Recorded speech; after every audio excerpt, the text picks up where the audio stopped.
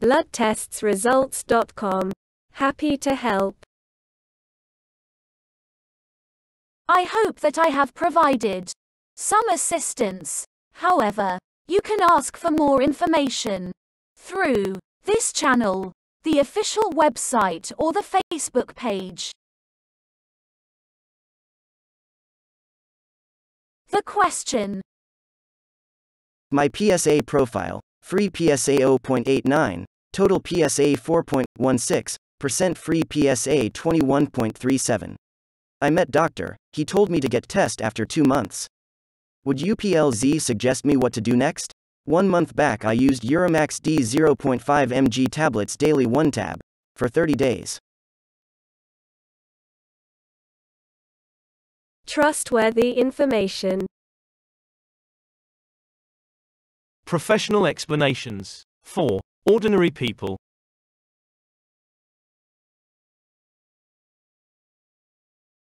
Results interpretation. Let's calculate your PSA-free ratio by dividing the value of free PSA by total PSA value. The result is about 21%. According to studies out there, any FPSA percent less than 25% would carry an increased risk of prostate cancer. What does that mean?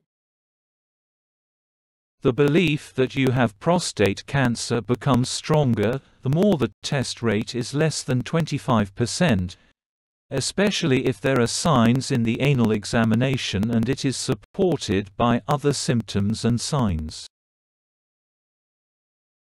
What should you do? However, we recommend you support the data with DRE test and CT, MRI to make sure there's no prostate cancer.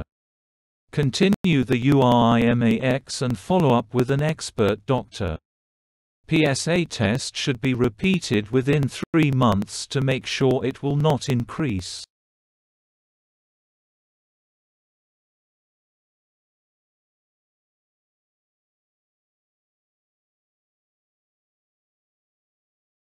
Would you mind to like and subscribe to keep it free for others?